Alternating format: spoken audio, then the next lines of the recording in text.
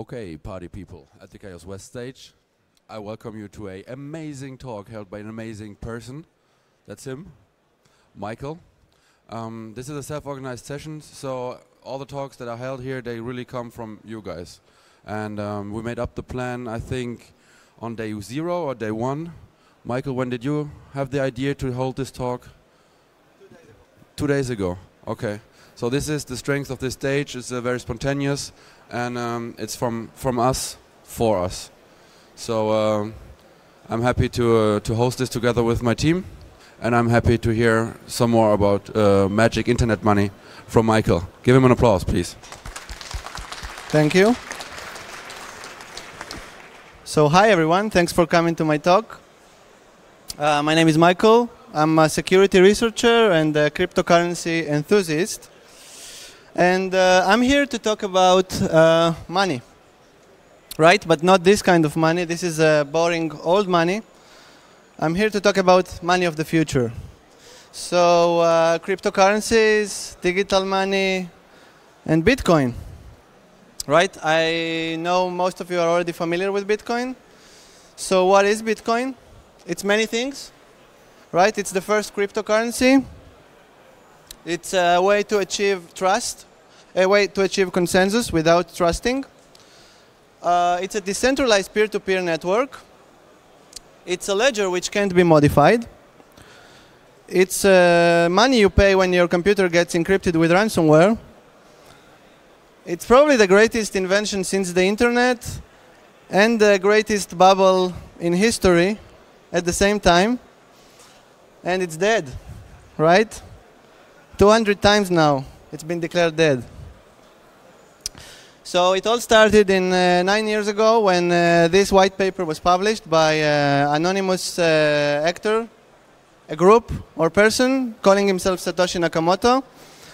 And it talked about this crazy idea of creating a new form of money where there is no central bank, it's digital, and it's protected by cryptography and math.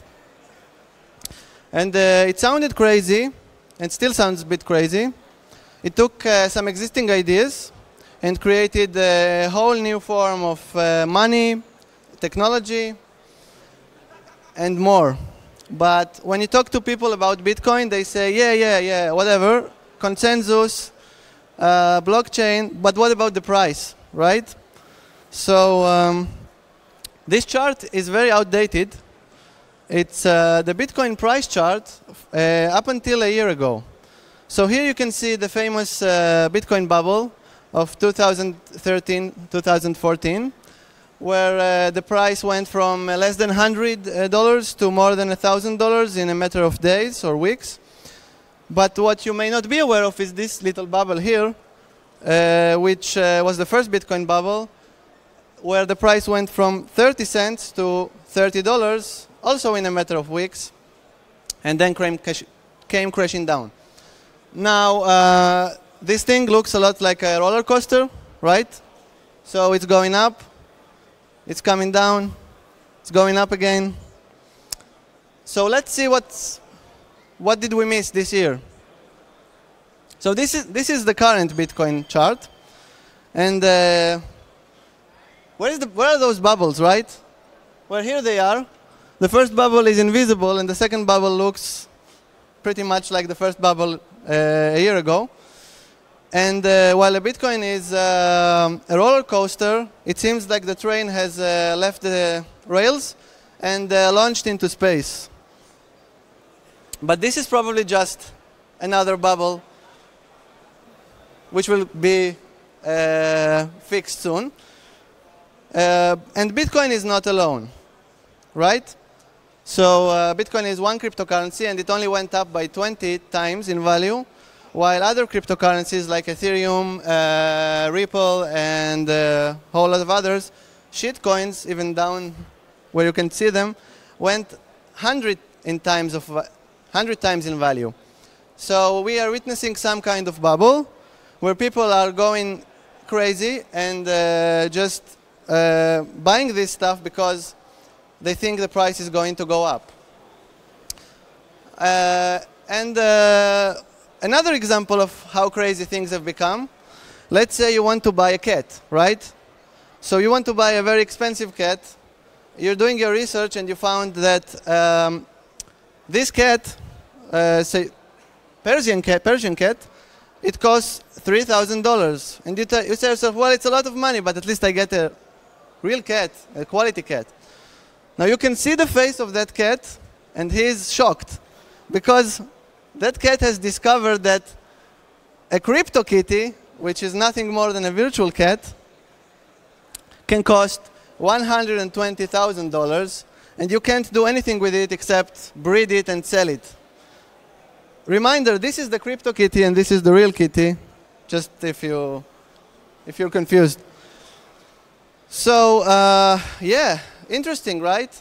Well, it seems this whole thing is exploding, and why shouldn't we be part of it? Let's invent our own cryptocurrency. Let's be part of the game. Yeah.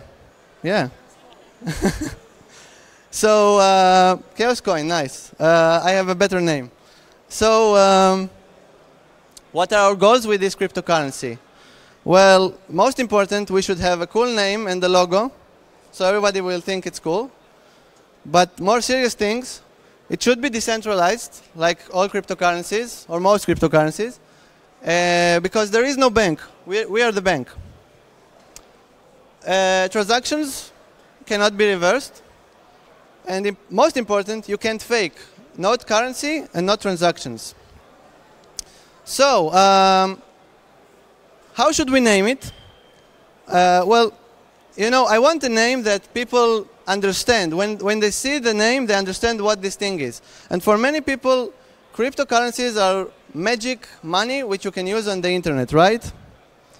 So why not call it Magic Internet Money Coin or meme coin? Right. And this is the logo. I designed it myself. Thank you. Thank you. Thank you. Okay. So meme coin is a protocol like Bitcoin. And we should write this protocol now together. But let's start with something simple. Forget everything you know about Bitcoin. We want to invent everything from the ground up, right? Okay, so we will use a log file. Let's call it a ledger. I'm not stealing from Bitcoin, no. It's my invention. I want to use a file that all the participants maintain, right? And it contains all the accounts and all the transactions. And when someone wants to transfer money, he just tells everyone, hey, I want to transfer money, this amount of meme coin to this account. And the founders of this meme coin get 100 meme coin each, which is the money which the economy starts with. So meet our founders. This is Pikachu, and we're going to look at everything from the point of view of Pikachu. And Pikachu has friends, Alice, Bob, and Charlie. And they decided to create a network between them. And this is the ledger. This is from the point of view of Pikachu. We can see that the ledger contains only 4 transactions, which are basically the from Air to Alice, 100 meme coin, from Air to Bob, 100 meme coin, and so on. When I say from Air, it means there is no sender, there is only a receiver. And the network is live. We are live. The mainnet is launched. Let's see how it goes. So Pikachu is just sitting there listening for transactions, and he gets a transaction that Bob is transferring 20 meme coin to Charlie. And he says, great, it looks okay. I'll just add it to the ledger, right? Then Pikachu agreed to buy a hammer from Bob. And for that hammer, he agreed to pay 100 meme coin. So what Pikachu did is he added the transaction to his ledger and broadcasts it to everyone. Everything's looking great, right? So meme coin is working, we're done. Well, a few minutes later, Pikachu sees this transaction, which supposedly he transferred all his remaining money to Alice. And he's angry because he never did that. So apparently, Alice is malicious, and she just wrote this transaction, and nobody can dispute it. So, fake transactions, issue number 1. How can we prevent others from faking transactions? How can we verify that the sender of the transaction is really the sender? So there is a solution for that. It's not related to Bitcoin. Digital identities or digital signatures powered by public key cryptography. So I'll explain.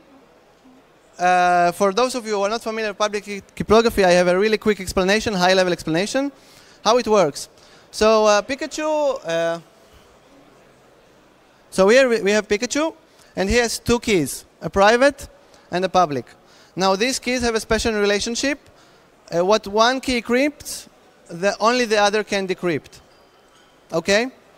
So say Pikachu has a message he wants to broadcast. He encrypts it with his private key. He gets something called a signature. It's a signature because you can verify that if you use Pikachu's public key, which is a public knowledge, you get the message back. So how would it work? We have Pikachu and Bob. Pikachu has private and public keys. He wants to transfer money to Bob, so he has this message. He uses the private key, creates a signature. He then appends the public key and sends the thing to Bob. Now Bob can verify that it came from Pikachu, or actually Pikachu's public key, by taking the signature, using the attached public key, getting the same message as the original message. We know it works. However, if Pikachu does that and all he gets is something else, he knows, Bob. If Bob does that and all he gets is something else, then we know the signature is invalid. But we have another problem. How do we know those keys belong to Pikachu in the first place? Like, okay, so I got a message and it has a valid signature, but how do I know those keys belong to Pikachu? So there is a simple solution to that. So who the hell is Pikachu anyway? Pikachu is someone in real life. But we don't really care about Pikachu in real life. We only care that it's Pikachu's account. It's someone's account. So if we just change the account to be a public key, then now if Alice wants to fake a transaction and send money on Pikachu's behalf, she needs Pikachu's private key because it says that the money is coming from Pikachu's public key. And as a bonus, we got pseudo-anonymity. Since there are no more accounts, we don't know exactly who is behind the public key. And it's good. I mean, we don't need to know. But it can lead to other problems, so-called problems. So how does it look now? You can see now the ledger contains names, but those names actually are just for readability for you or for me. What it really contains is the thing in brackets, which are the public keys, right? So now instead of Alice getting 100 meme coin, it's Alice's public key getting 100 meme coin. So how does it work now? It's the same thing. We have the first transaction. It's great. The second transaction is great.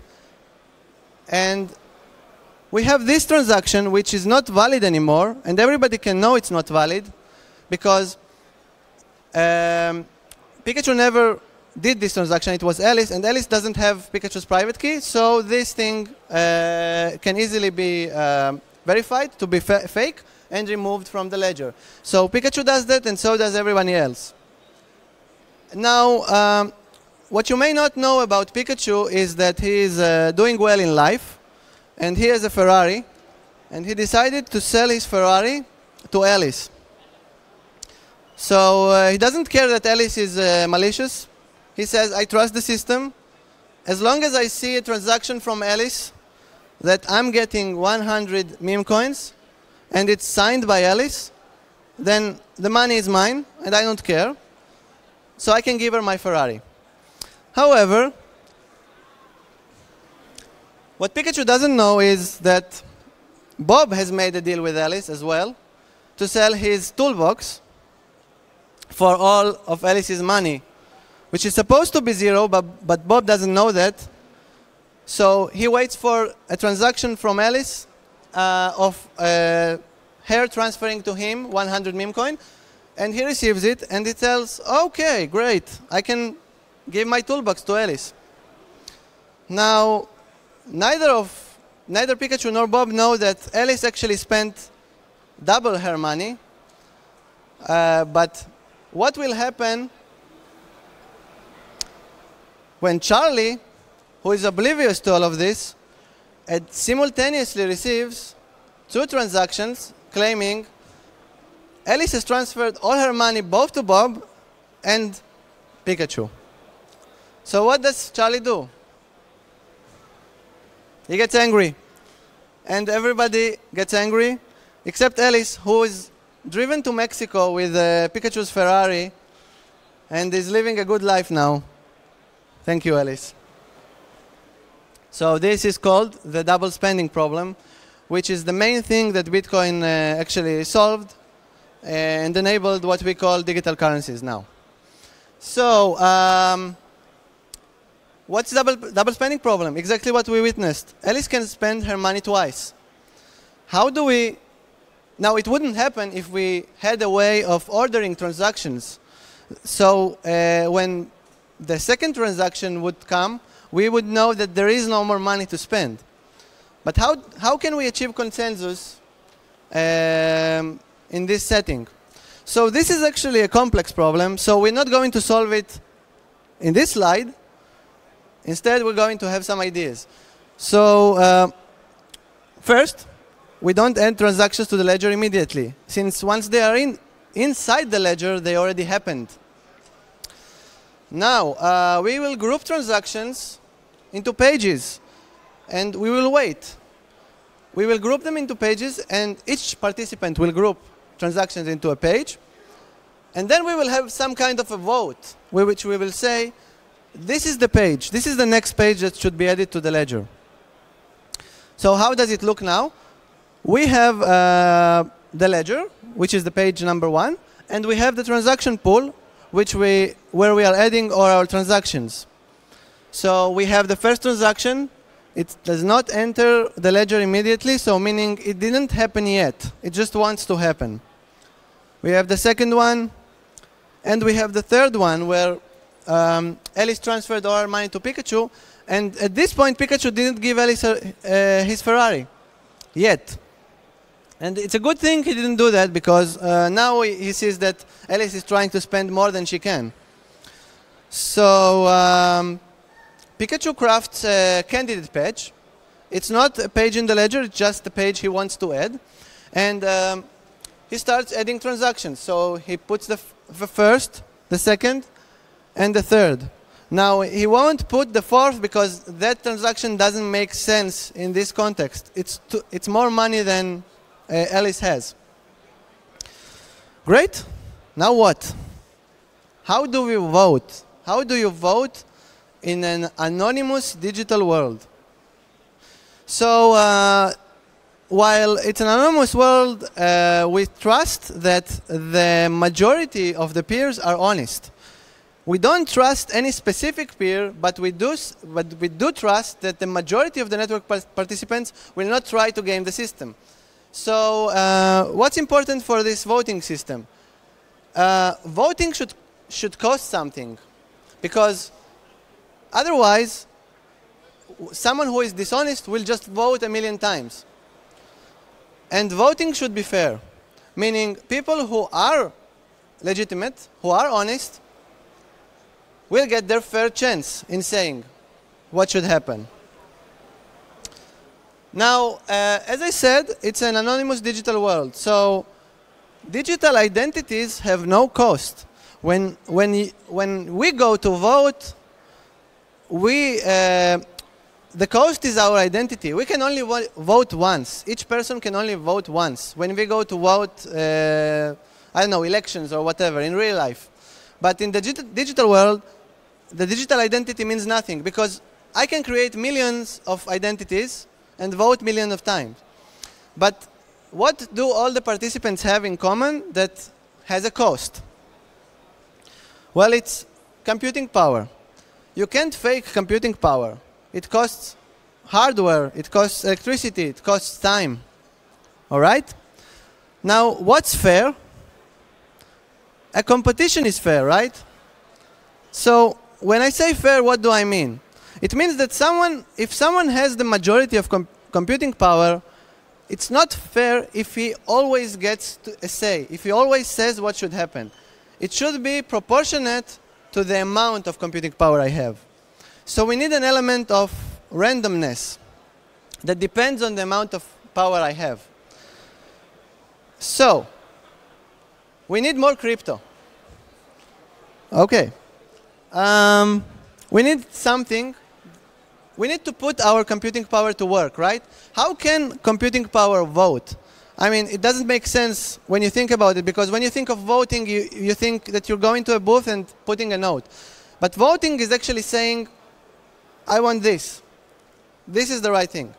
So if we have some kind of puzzle that we can use our computing power to solve, and the puzzle can't be faked, then when our computing power is actually trying to solve this puzzle, it's actually voting. It's voting on the solution. We will see in a second what it means. So the puzzle should be easy to verify, but very hard to solve. There is this thing called hash functions, which answer this criteria.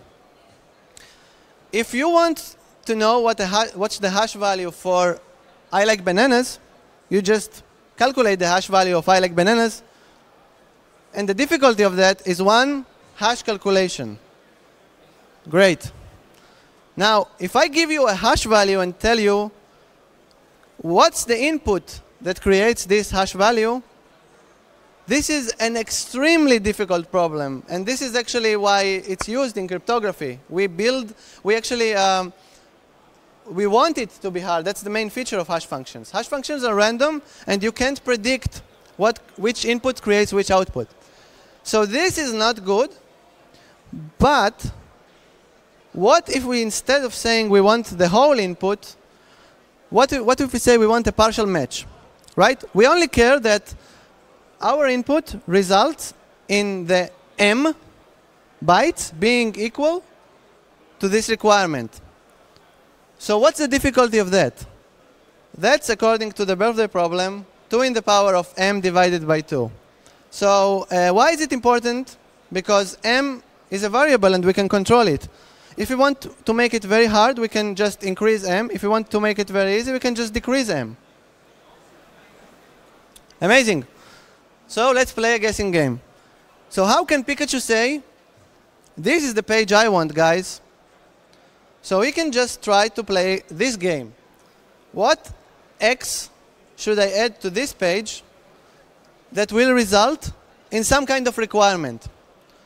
So this requirement in this case is 20 0 bits. So m is 20. So Pikachu calculates the hash value of the page without adding anything, and he sees it doesn't fill the requirement. So how hard is it finding this 6? Well, it should take Pikachu, on average, 1,024 guesses. So let's get to work. By the way, it doesn't matter what value Pikachu starts with, because hash functions are random, so he can try 1. It's the same as trying 99. He doesn't know what will come out.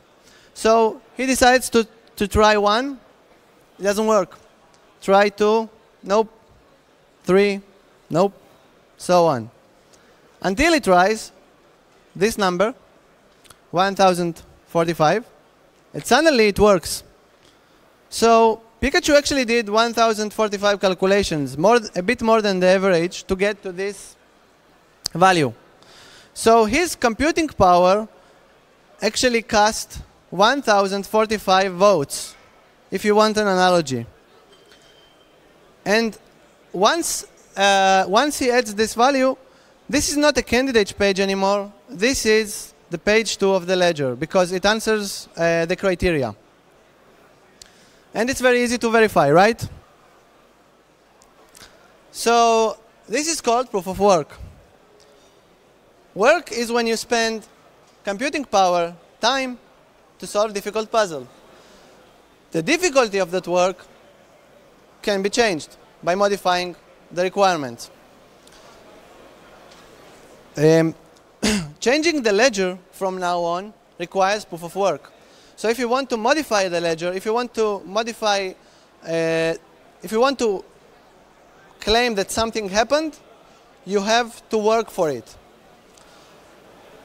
And the winner of the competition gets to add his page to the ledger. So Pikachu won. So what he does is, first of all, he looks at the remaining transactions in the pool, and he says, well, this remaining transaction doesn't make any sense anymore because this will never be valid. Alice spent all her money already. So he removes it, and then he broadcasts this page to everyone else so they can add it to the ledger. Now, Charlie didn't participate in the game. He didn't understand why the hell he needs to spend computing power on this thing. But he's an honest guy, so yeah, he got this page. He verified that the hash is valid. It matches the requirement of the game. And then he cleans up his transaction pool. He removes the transactions that are already in the page. And then, like Pikachu, he removes this transaction because it doesn't make any sense anymore. So the next thing he does is broadcast it to everyone else. And Bob, well, Bob was working on his own page. Now, before he could finish solving the puzzle, he received the page from Charlie. So Bob verifies this page, and he says it's a valid page. But Bob gets angry because although he respects the rules of the game, he says it's not fair. I wasted computing time, I wasted power, I wasted electricity, and all I got was nothing. Although he didn't lose his toolbox because he didn't sell it yet, this transaction did not occur yet, he still feels like he wasted his time. Which brings us to the next problem. Nobody works for free, right? So it doesn't make any sense that the whole system is working to maintain this ledger, but getting nothing of it except that it's working. So there is no incentive to do work. We need some kind of incentive for those who want to work. We need to reward them somehow. So how do we reward them? Well, we can demand that participants pay some kind of a fee when they want to use the network. And this is also a good idea because this prevents spam attacks. So if someone wants to spam the network now, he has to pay some kind of fee. And but this is not enough. We actually, I'll take you back, we have only, in the whole economy, we have only 400 meme coin, which we started with. So we need some kind of way to create new meme coins. So why not give the guy who solved the puzzle 50 meme coins? It creates this gold rush mentality, and we have a fair way to introduce new money to the economy now. So this is actually what we call mining. Miners are nodes that secure the network by playing this game, and in return, they get a reward. Now, mining is what introduces new money, and miners are the ones who dictate the consensus. They dictate what happens, or actually, what happened, because they write the history. And mining is a zero-sum game. So if I buy a supercomputer now, I can't just solve this easy puzzle over and over again and super inflate the whole economy, right? I want it to be difficult. So we want to keep the issuance of new money at a stable rate. So we need to increase the difficulty accordingly to keep every X minutes, let's say 10, so only every 10 minutes new money is created, and only every 10 minutes a new page is added to the ledger. Now, obviously, the more computing power is competing to do this thing, then the harder it is to attack the network. So Pikachu, fair and square, he solved the problem, and he gets a reward. So the reward is, first of all, the 50 meme coins, which he gets for solving the puzzle. And then you can see that now the transactions are missing 1 meme coin each from the receiving side. These are the fees, actually. This went to Pikachu. So you can see in total he received 53 meme coin. This is called the coin-based transaction, and this is the first transaction in each page. This is the only transaction where you have no sender, and everybody closes their eyes and pretend it's okay, because it's okay to create money out of thin air as long as it was done in this way. Now, we were very successful with this. So Pikachu told all of his friends about memecoin, and we are expanding, guys. We have a new participant. Well, apparently this participant is Jigglypuff.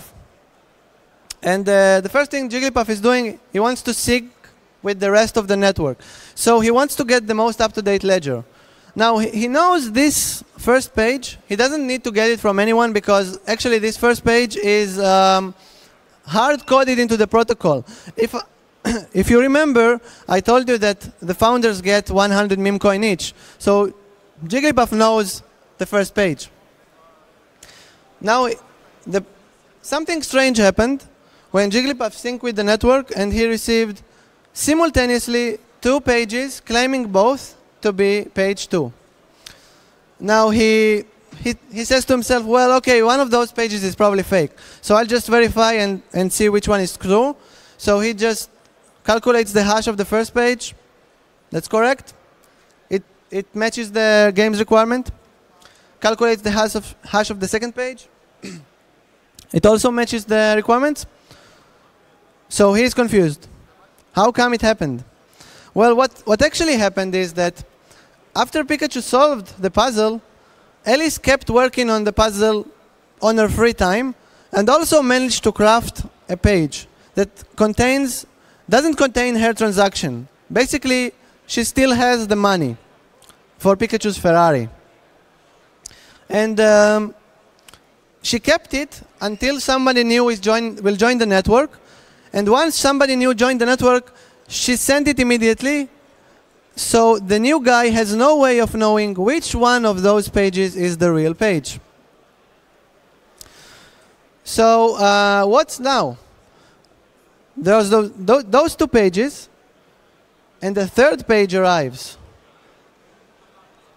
Jigglypuff is confused. How can I construct a ledger? I don't know which one of those pages is the second page. We're missing something.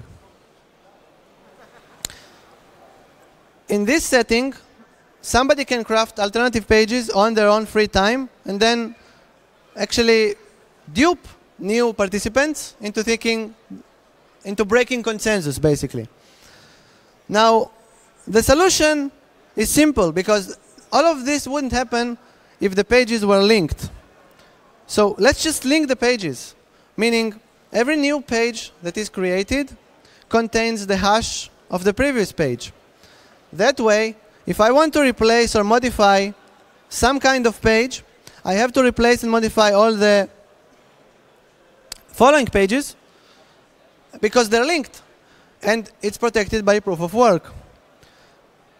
And the last bit of information, which is probably the most important bit of information, which makes this whole thing work, is that as long what we trust is the longest chain. The longest chain is the real ledger, while that may change throughout the time of the chain. Sorry, I forgot the word. Let's just see how it works. It's better. So now we can see that we have a new field in the page, which points to the previous page, right? So we have a previous hash field. Now, both of these pages are valid. They point to the first page. But when a third page arrives, when page number 3 arrives, it points to a certain page. It points to Pikachu's page, because it was the first page, and everybody knew, everybody existing in the network already knew. So we can see in the previous hash field that it matches Pikachu's page number 2. So Jigglypuff just links it. And notice this is the longest chain. So this chain is true. This is the true history. This is either a temporary fork or an attacked attempt. So this can happen by a malicious actor, or it can happen simply when two miners solve the puzzle at the same time, and then the network can't agree for a second or for a few minutes on what is the real version of history. Great. Now, I want you to close your eyes. And while I replace every occurrence of the word page with the word block, and oh my God, we just invented the blockchain. So this thing is actually the blockchain. We didn't mean to invent it, but we did. So this is the famous blockchain that you keep hearing about, for those who are unfamiliar. So a few words about blockchain. Blockchains are coded with a genesis block, meaning you have to know what's the first block. It's part of the protocol. Now, when I talked about voting back then, it makes a whole lot of sense now. What miners do is not only vote on the current page. They actually vote on which history they believe in. When they create a new page, they link it to a previous page. Now, what they essentially are saying with their computing power is, this chain is the chain I believe in. This is the real chain. So I'm going to put my computing power to work in order to extend that chain. So miners vote on history, basically. And majority of mining power dictate history. And they can also modify history if they desire. But majority of nodes, majority of participants, are the ones who enforce the protocol. So miners can't just decide to give themselves 1,000 meme coins out of thin air in the Coinbase transaction, because nobody will accept that block or page. Now, every new block that gets added adds a new confirmation to the previous blocks. So a one confirmation, meaning we are in the forefront of the chain, we are the highest block in the chain, the farthest, is risky because it's part of a fork. It can be part of a fork. 6 confirmations, depending on what's the time of the creation of new blocks, let's say it's 10 minutes, is considered very secure. And 100 confirmations is basically considered ancient history. And lastly, a different way to look at this whole thing. So you probably heard about this thing called Ethereum, and some of you are probably developing Ethereum. And a little different way to look at meme coin. So meme coin is a distributed application.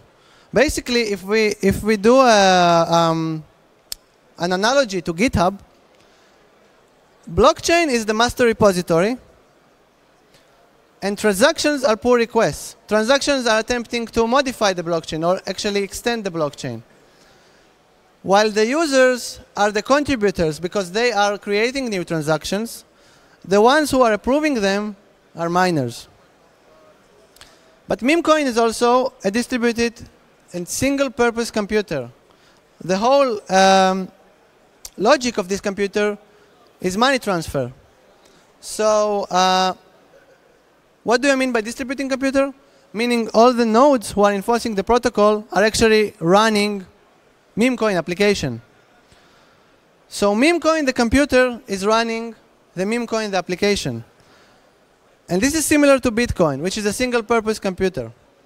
But Ethereum is what happens when you say, I want to allow more than money transfers.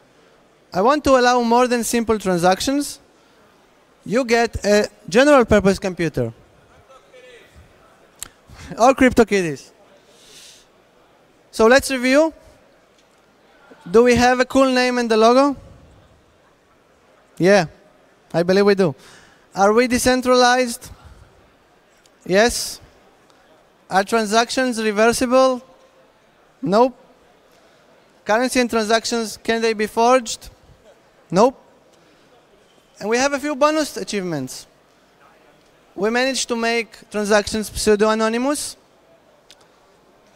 And we have a predictable currency issuance rate. So I got word that meme coin is the most successful coin now. A few minutes after we launched, we managed to take Bitcoin's market cap. So congratulations, guys. And that's it. Thank you very much.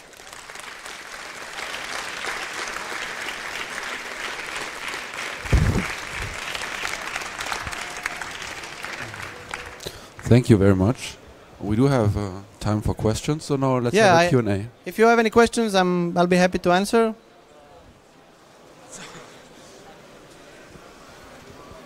Always on the other side. So hier noch Platz.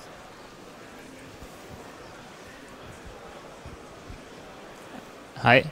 Can you tell us a bit about the energy consumption of the transactions? What do you mean by energy consumption? The computing power? No, the electricity that's consumed and like the possible environmental impact of the whole system.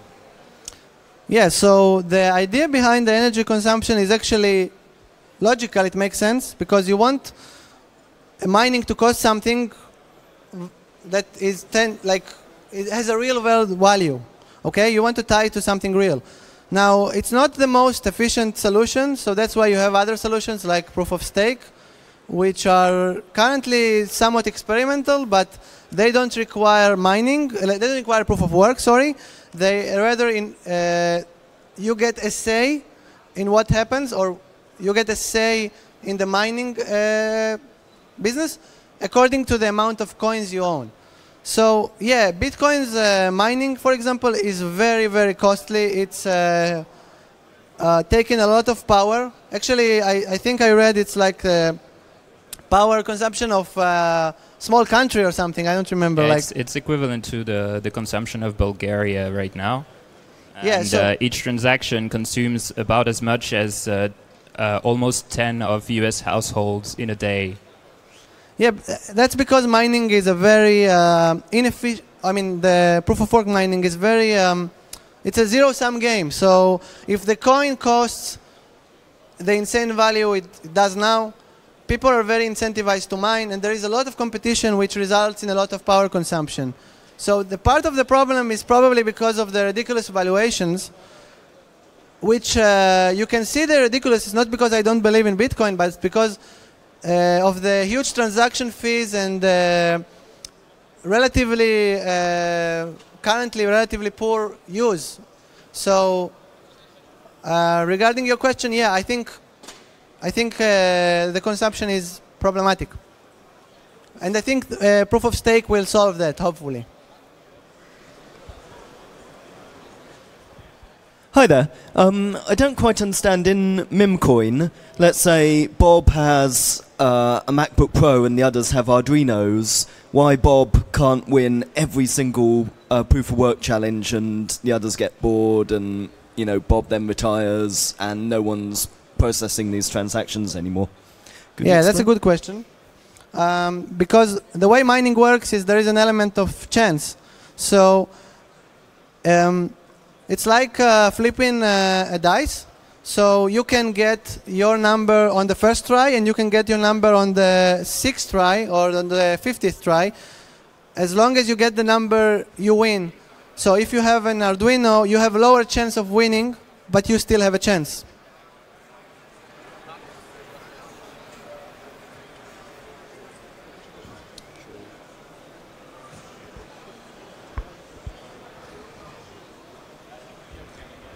Hello. I wanted to ask how the adjustment of the difficulty for computing the next block, how is this actually enforced? For example, I am Bob and I want to mine the next block.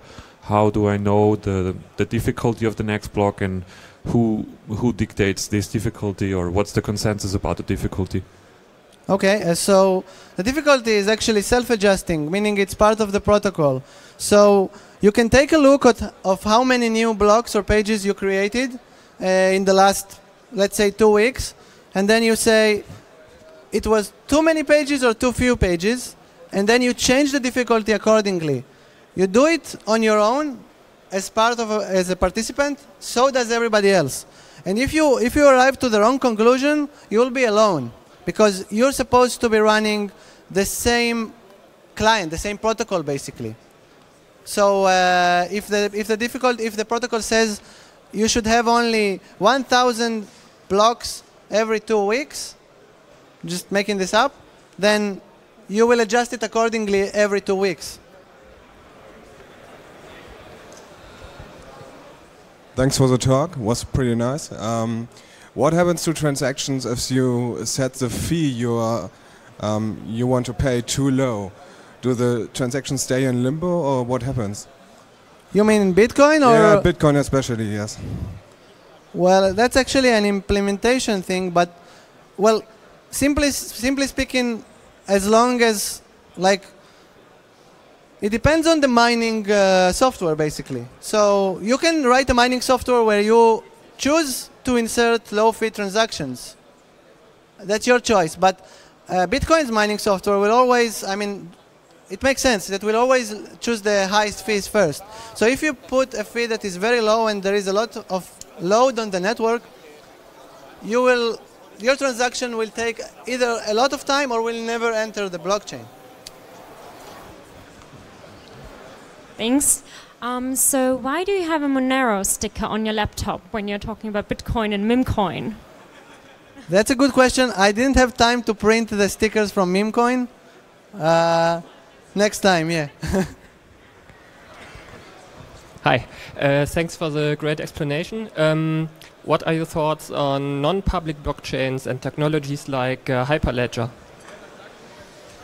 I'm not very familiar with Hyperledger, but if you mean non-public blockchains, like I know some companies are trying to create private blockchains, which is a bit ridiculous in my opinion, in my understanding of how this works, because why do you need it if you still need to trust the company?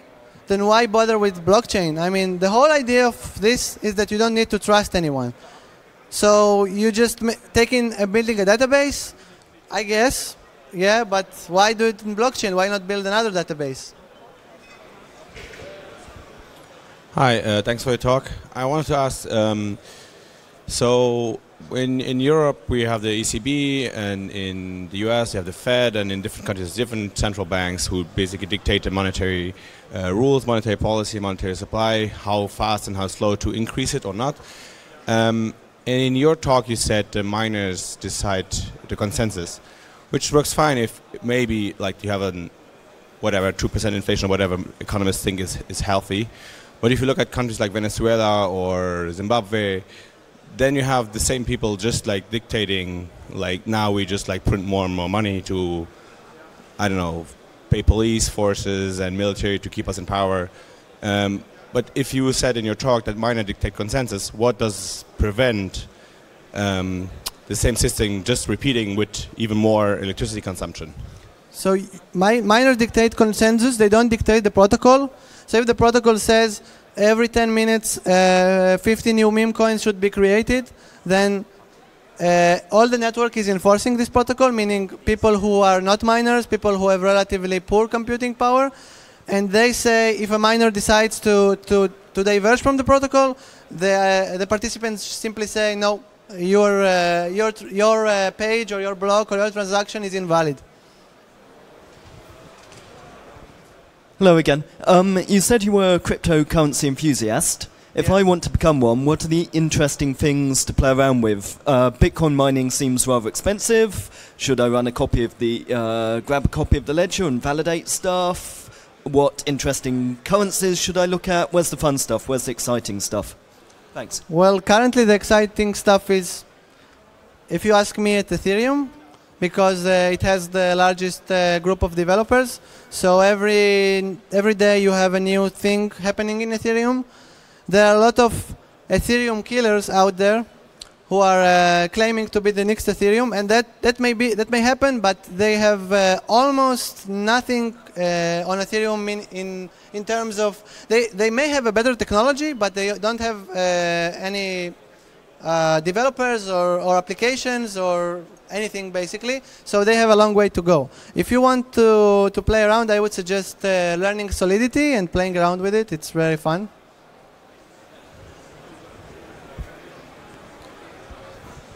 Hi, you said by linking the public key to an account, we gain this pseudo-anonymity. What exactly is that, and why is it not fully anonymous? So we don't link public key to an account. We actually say that an account is a public key. A public key is an account. So it's pseudo-anonymous because I can see transfers between public key, but if I don't know who the public key belongs to, then I don't know who is the real guy behind it. So there is nothing preventing me from creating thousands of accounts, basically public and private key pairs, and using each one for a different transaction. But if you know my public key, then it's not anonymous anymore because you can track my transactions.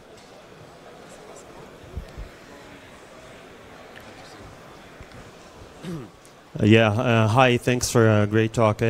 So I assume all cryptocurrencies are like inherently scale bound, but what technologies can actually take this scalability issue and maybe increase it by 1 order of magnitude, 2 orders of magnitude, and really help push the transaction rate? So there's two things. There are three things. There is the block size increase, which is very limited and very controversial.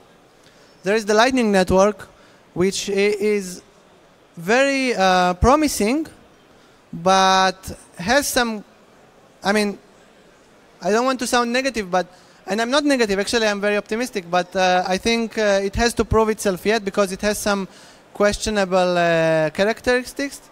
And then you have the Tangle, which is IOTA, which claims to be which IOTA is like a cryptocurrency that is not based on a blockchain. So this whole talk is not relevant for IOTA. And IOTA used something called the Tangle, which is a proprietary dialectic acyclic graph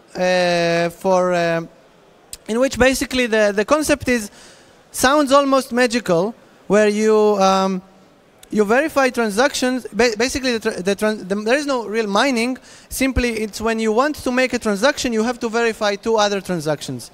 So basically, if you spam the network, you're actually doing it a favor.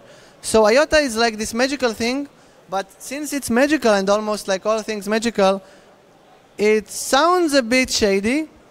There is no proven method. There is no proof behind it, and it's a proof of concept.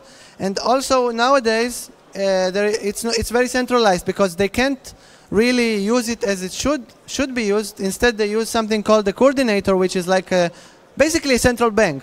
So they say they will remove the coordinator once there are enough users, but yeah, that's yet to be seen.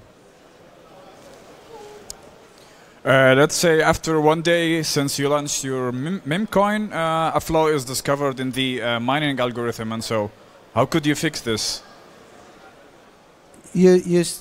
Again, you said there is a flaw in the mining algorithm? Yeah, 0 day or something that allows other people to do fast mining and stuff. So how could you update or just cancel the whole system? Or yeah, well, you do what's called a hard fork. So basically, hard fork is like you change the rules, you change the protocol, and you say, okay, from now on, the old mining algorithm doesn't work anymore. So everybody needs to update at this minute to the new protocol.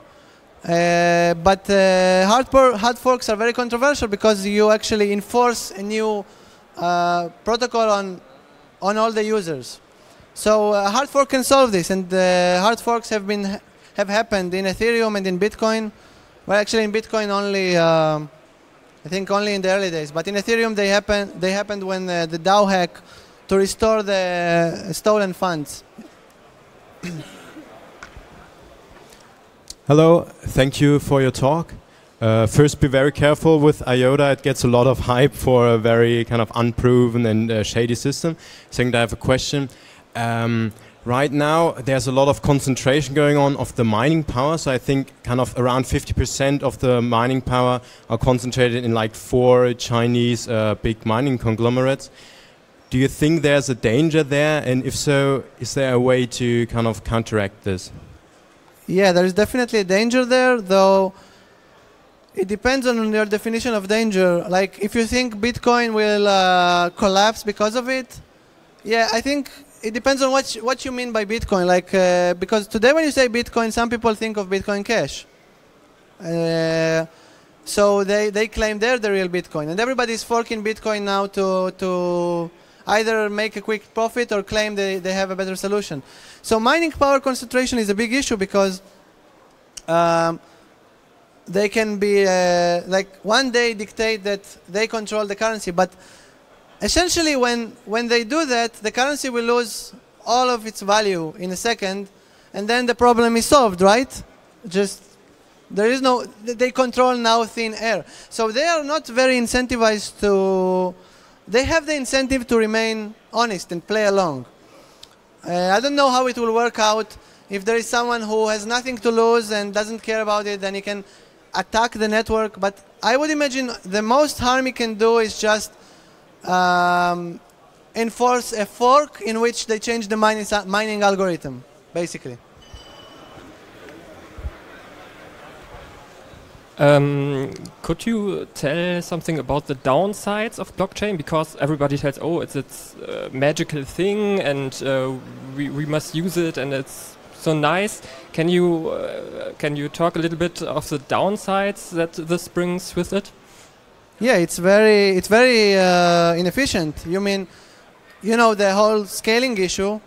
It's there for a reason. I mean, you can't really scale on chain. If you want to scale, then you need to increase the block size. The block size is basically how many transactions are allowed to be included in each block. If each block is in 10 minutes and you can only include 1,000 transactions in each block, that means that's your throughput.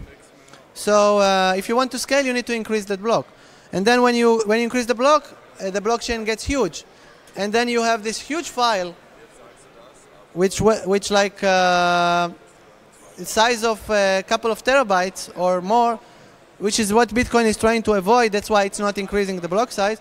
And then you are actually causing more centralization, because you and I can't run a node anymore, because the blockchain is too big for our computer. So we have to buy a good computer to support that. And then, so this is when talking about Bitcoin. But blockchain, it's not magical at all. Like, it's very powerful technology, and if you use correctly, it can literally, when I say change the world, I mean it can.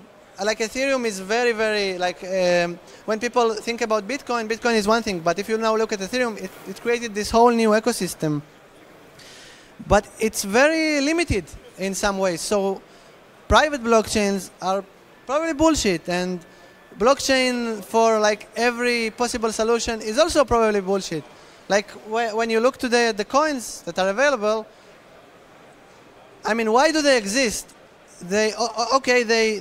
Most of the coins claim to be some kind of a currency, but why do you need it if you have a currency already, 5 or 10 currencies that work on a blockchain? So I think definitely it's overused. It's the new cyber, or the new IoT, or the new cloud. But at the same time, it is really an amazing technology.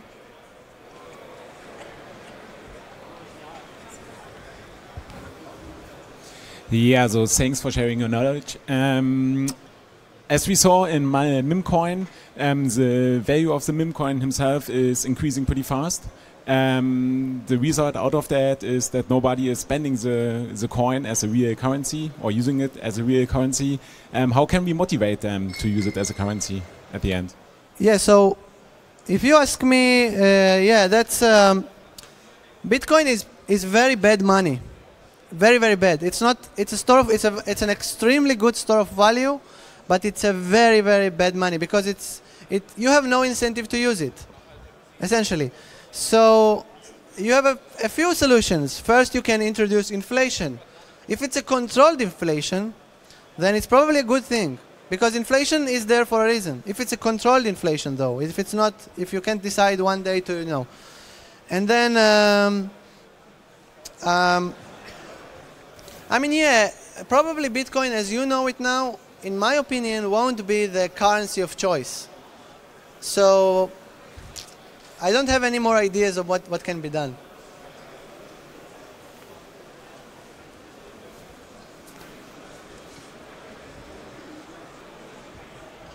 Hello, thanks for the talk. I have a small question. What is secure witness? I heard something about that, but I don't know what it is.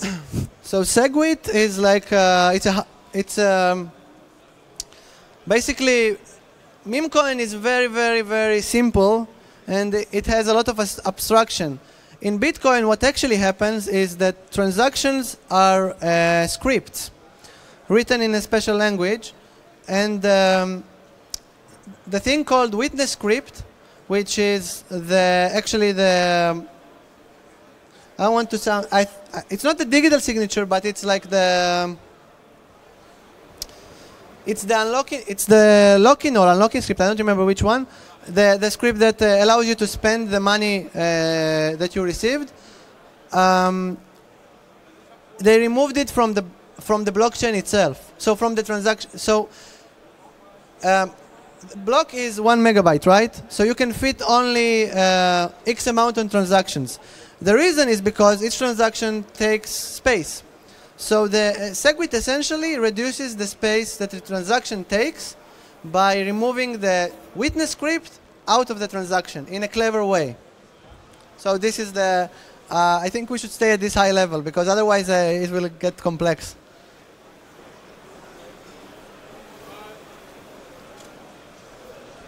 Some more questions? Is that a question? Well done. Thank you very much. Thank you, guys.